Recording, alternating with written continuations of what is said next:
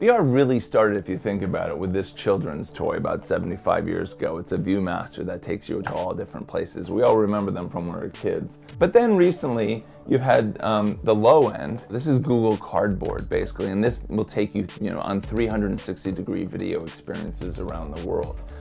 Higher up the food chain, you have something like this. This was developed by Samsung with Oculus. It's called the Gear VR, and it uses a Samsung smartphone as its window onto the world.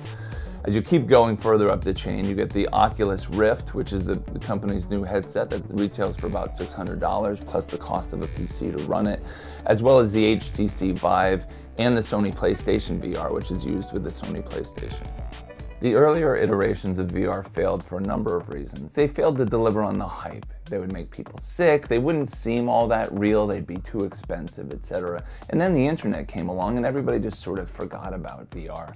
Until Facebook bought Oculus for about $2 billion in 2014. And that sort of changed everything. It signaled to the marketplace that there was a lot of money here. It also told the investment community that Facebook and Mark Zuckerberg believed there was a great opportunity here. There are basically three different flavors of VR. There's virtual reality, which through the use of a headset transports you somewhere that you are not. There's augmented reality, or AR. Think of it as Google Glass. It puts information onto reality, enables you to see something that is invisible. And then there's mixed reality. Mixed reality is something that Microsoft is after with the HoloLens.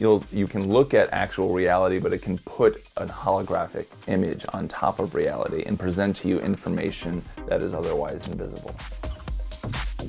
Clearly the first iterations of VR are in gaming, but I think the real excitement about it long-term, when people talk about this being a platform on the order of the mobile phone or even the internet itself, that sort of presupposes that it's going to be much bigger than gaming. In the course of reporting my story, I visited Lockheed Martin in Orlando. Now, Lockheed invests a lot of money in VR. They train soldiers through VR. It's a lot less expensive and it can be just as effective. NASA is helping its engineers figure out how to fix satellites, for example. You have car companies that are using it as a virtual test drive. You have retailers that are helping people figure out how to redesign their homes or how to shop or visit, bring catalogs to life, for example. So really the applications are really pretty far-ranging. They're all very new. Everybody's trying to figure out the rules of engagement, but there's a lot of money and effort going into it.